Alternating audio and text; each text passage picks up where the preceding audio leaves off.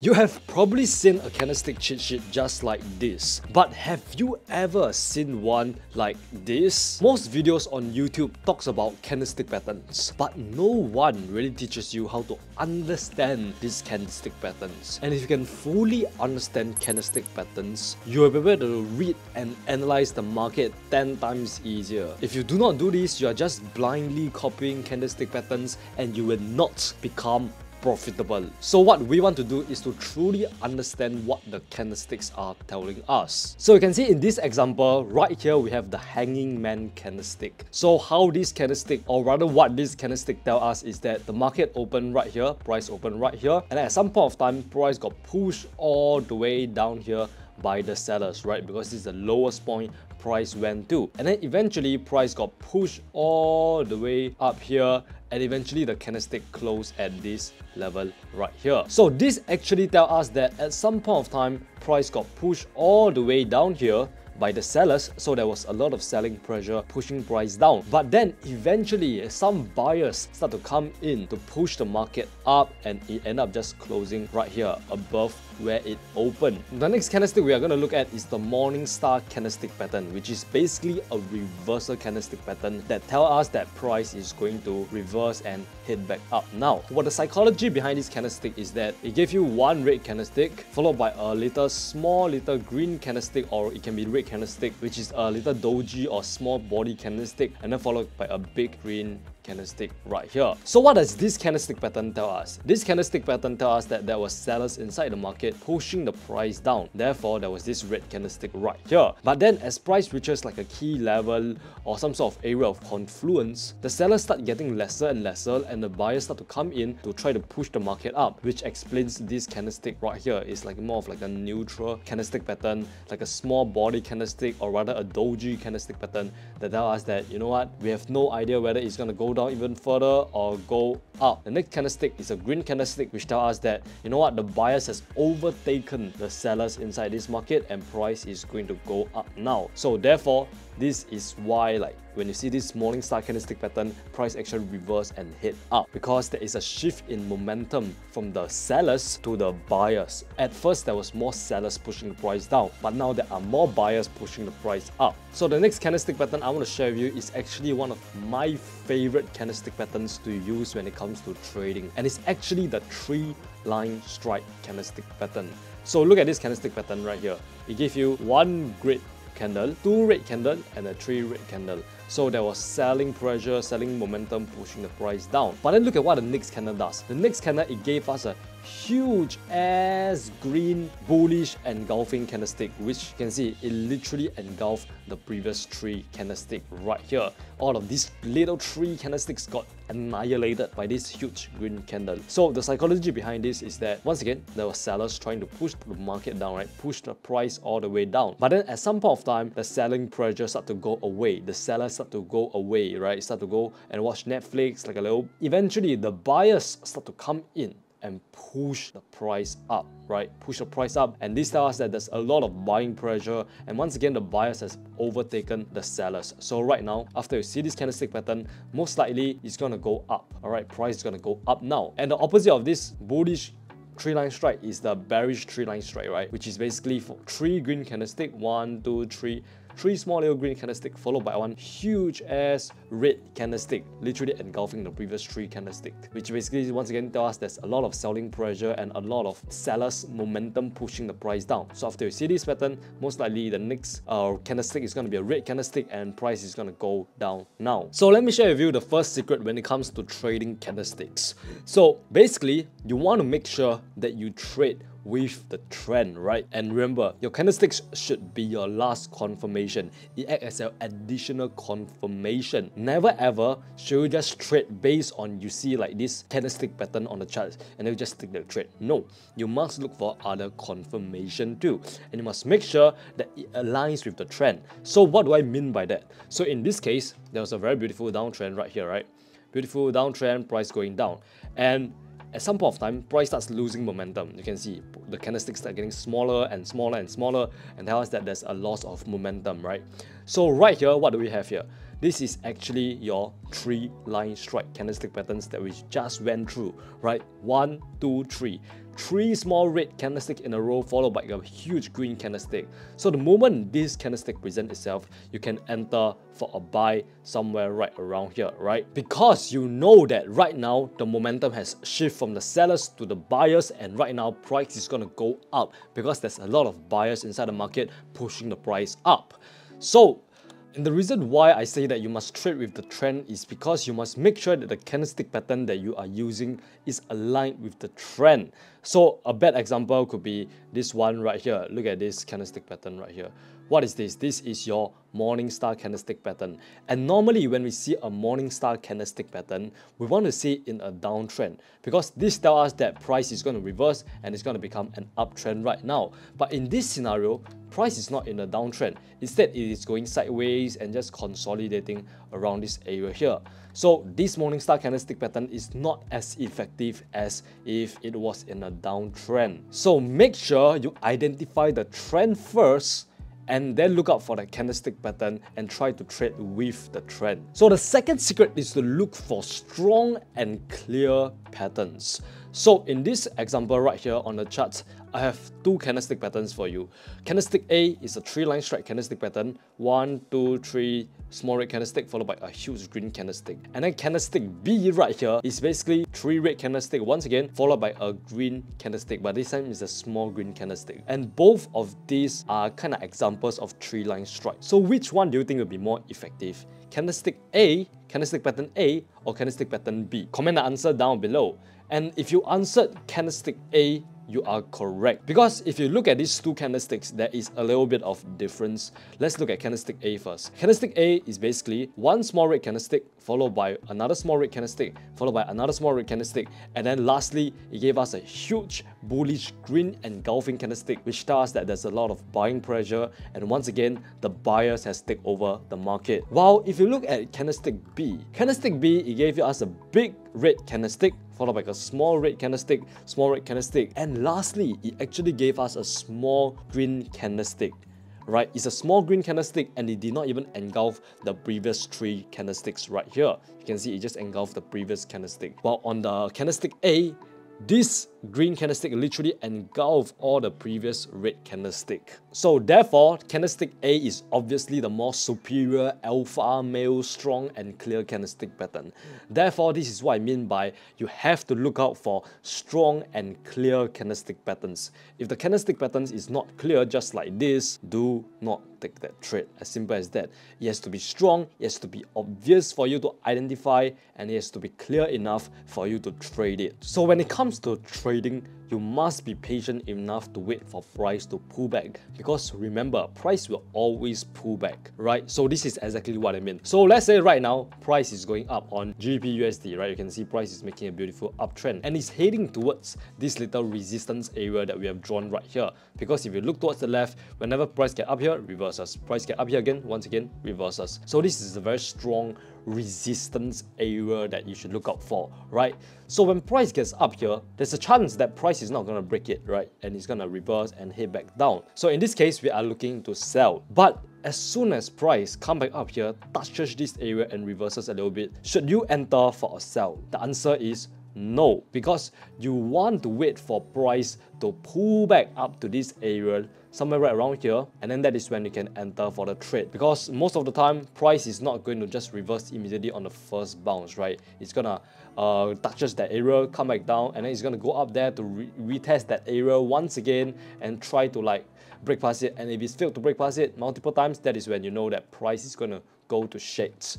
So in this case, what we want to do is to be patient and wait to see what price did. And you can see price once again went up there and actually broke past the resistance area, right? You can see price actually broke past the resistance area, and the next thing you know, it's actually a huge fake out, right? This is a huge fake out. This is what we call fake out. Basically, price poked its head out of the resistance or support area just a little bit and then just went back down. So if you entered for a sell like somewhere right around here, you will have placed your stop loss above this resistance area, and in this case you will have gotten stopped out and lose a whole lot of money. So in this scenario, like I said, what we want to do is to be patient enough to wait for price to pull back, right? Wait for further confirmation. So you can see in this case, I'll still wait. You can see right here, somewhere right around here, this is when who I would have entered for the trade. Let me just go back a little bit more. So you can see in this case, this has told us that price is being faked out, right? So what I'll do is that I'll go to the smaller time frame, even a smaller time frame like this, and then you can see right now price is pulling back up to this resistance area to retest it to become a lower high. So in this case, I'll wait. You can see right here, somewhere right around here, price actually gave us a lower high. So this high right here is lower than this previous high right here. So what does this tell us? This tells us that right now, this uptrend right here, when price is creating your higher highs, higher lows, higher highs, higher lows, higher highs, higher lows, and has now potentially reversed to become a downtrend. Because look at this, price starts consolidating, losing momentum, and then right now it just formed a lower high right here, this high lower than this previous high. So this tells us that this is the first sign rather that tells us that price is going to reverse and price is going to go down right now. So in this scenario, what we want to do is to enter for a sell. So I will have entered for a sell somewhere right around here because I see this beautiful bearish engulfing candlestick, and this is actually the evening star candlestick pattern, right? So I'll place my stop loss above this last lower high, right, somewhere right around here, and I'll place my take profit at the next key level, could be down here, right? So you can see right now price actually went down there and smashed our take profit, making this a very, very beautiful trade, right? This is why you guys must wait for pullbacks, because remember, price will always pull back, and you have to be patient enough to wait for price to pull back and then take the trade. You never ever want to trade when price reverses immediately at the key resistance level. Wait for price to come back up to retest that area a few more times, create your new lower high, create your market structure, break of structure. Then that is when you can enter when you see your favorite candlestick pattern on the charts. Now the next secret is something that I've always mentioned in most of my videos, so it's not much of a secret, right? It is basically to stay out when the market is going sideways. When it comes to trading candlestick patterns, there will be times when there is false candlestick patterns, which means that you see like a candlestick pattern that you know that price is going to go up, but then instead of going up, price actually went down. And when price is going sideways, there's a shit ton of false candlestick patterns. Let me show you what I mean. So you can see in this case, price is going sideways, not going anywhere, it has no future, not going anywhere, right? So what you want to do is to draw like maybe like resistance level right here and also support level right here. So you can see in this case, right, let's say you enter for a buy at this support level, right, and then you take profit at this key resistance area right here. So you can see price starts going up, and it goes like somewhere near the resistance area, not even at that resistance area, it just goes near around it and then just reverses and head back down. This is exactly why I hate trading sideways or rather consolidation market, because there is no guarantee that if you enter for a buy at this support level, it is going to go up straight to the resistance area right here. It can literally go up to an area around it and then it starts reversing and head back down. It's very unpredictable. So basically when price is consolidating, there will be not much opportunities, and I want to stay out of the market because I want to be patient enough to wait for price to give me opportunities, then I will take that trade. But if there's no opportunities at all, just like this, do not trade, because remember, candlestick patterns, they work the best when price is trending or at key levels. So what are the best time frames to use these candlestick patterns? I literally only have 2 points for this. Number 1, use higher time frames to look for reversals. Number 2, use lower time frames to look for your entries, right? So in this scenario, what we can see right here is that price has been in a beautiful downtrend right here. But look at what price is doing. Look at what the candlesticks are telling us. You can see big red candlestick right here. But then the candlesticks start getting smaller and smaller as price approaches this support level. And this tells us that the sellers are losing momentum. The sellers are kind of going away and the buyers might come over and take over the market, right? So over here, what we are expecting is a reversal. And look at what this candlestick pattern is. Once again, this is one of our favorite candlestick patterns, which is called the 3 line strike candlestick patterns. So the moment I saw this, I know that price is going to reverse, right? I know that price is going to reverse up. And that's only the first sign. The second sign is that whenever price come back down here, reverses, come back down, reverses, come back down, reverses. So it literally reverses multiple times at this area, telling us this is a very strong support area, which is the second sign. And now what I want to do is to go down to my smaller time frames, like the 1 hour or even a 15-minute time frame, to look for my entries, right? The reason why we enter on the smaller time frames, like the 1 hour or even the 15-minute time frame, is so that we can get better entry. We can get a nice entry with a tighter stop loss. So I go down to the 1 hour time frame and I will have entered for the trade somewhere right around here, right? When I see this huge green candlestick right here, literally engulfing all these like small little red candlestick, I'll place my stop loss below this support area, place my take profit at the next key resistance area, which could be all the way up here, right? There's a little resistance area right here. And you can see this, look at how this trade play out. Boom, boom, boom, and ultimately it's gonna go up and smash our take profit right there, baby. Very, very simple, right? This is very, very simple. The whole concept is that you do not want to use one time frame. There is no one best time frame. It all ties in together. So what you want to do is to combine the power of the higher time frames and the smaller, lower time frames. Bam! And there you have a successful trade. Now that you guys have learned the 5 candlestick secrets, now it is time for you to apply them, or rather for me to apply them. So in this scenario, I'm going to show you one live trade, like live trade that will allow you to kind of understand my thought process when it comes to trading the candlestick patterns, right? So you can see in this case, price is going up, right? It's going up, making a beautiful uptrend. How do we know it's going up? Because price is creating your higher highs and higher lows. So you can see I have drawn like a little resistance area around here, because somewhere around this area there is a resistance area, all right? And then you can see price starts going up to this little resistance area, and you can see price starts consolidating at this key resistance area like this, right? Just consolidating, going sideways, not going anywhere. And let's look at what happens next. You can see price just reverse at this resistance area right here. So at this point of time, remember what I said. You don't want to enter when price just reverse straight, right? You want to wait for price to pull back and retest this area first, and then reject it and then go back down. Then that is when you want to enter for the trade. So at this point of time, I would not have entered for the trade. I'll still be patient and see and look at what happens next. So you can see right here, price and like starts consolidating. And remember, when price consolidate, what do? We stay out of the market. Very, very simple. We just stay out of the market. And you can see right here, price has literally went back up to retest that little resistance area that we have drawn. So in this example, I'm going to be looking for my entry, right? But we do not want to wait. I mean, we don't want to trade yet. We want to wait for further confirmation. So you can see in this case, price has broken the resistance area and it has actually given us a fake out right here, right? So there's a fake out right here. This tells us that, you know what, price is going to collapse right now, right? The whole reason of this fake out is to stop out all the retail traders who entered right here and place their stop loss over here, right? You have gotten stop out if you do this stupid mistake. So in this case, what I'll do is that I look at what price is doing at this key level right here. Look at what the candlesticks are showing us. And if you look at this resistance area, look at this candlestick. What is this? This is once again your 3-line strike candlestick patterns. It's basically one small green candle, another small green candle, and a third green candle, followed by a huge red candlestick, which literally engulf all the previous green candlesticks. It's so much bigger than all the previous 3 candlesticks combined. Now, this is a very strong and clear pattern, right? It is not like those weak, shitty candlestick pattern. It's a very strong and clear pattern. So that kind of takes the second criteria. And now what I would like to do is to go down to the smaller time frame to look for my entries.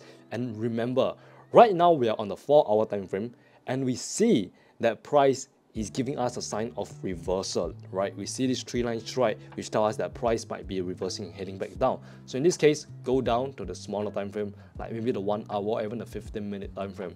So this is where I'll be looking for my entries, right? So I will have entered for a sell somewhere right around here, place my stop loss above this little resistance area or even above the last high right here, and then place my take profit all the way down at the next support level, which could be all the way down here, right? There's a little support area right here. So this is where I'll place my take profit. Very, very beautiful take profit. So this is about 1:2 risk to reward ratio. And if you are a complete beginner, what you should do is to keep things simple and try to have like a solid at least 1:2 risk to reward ratio. So let's look at how this trade plays out over time. And you can see as price goes in my way, right, what I will do is to move my stop loss, right? I'll move it even tighter, somewhere right around here above this resistance area. So I move it, and then you can see as price gets to somewhere right around this area here, right, what I will do is that I'll move my stop loss into break even, right? I'll move my stop loss into break even, or I will have even moved my stop loss to this area right here. Because you can see this is a lower high being formed, right? This is the lower high right here. So I will have even moved my stop loss to somewhere right around here. So that even if I get stopped out, I will still be in some sort of profit somewhere right around here. So right now, price has already went down and smashed our take profit, and my camera literally died halfway. So right here, price smash our take profit, and we have closed this beautiful trade. Like this video if this video has helped you gain a better understanding of candlestick patterns, and smash on that subscribe button because we are posting useful trading videos just like this one every single week without fail. Check out this video for a complete guide to trading candlestick patterns. Right here, click this video to find out more. And remember, you're just one trade away. Mwah.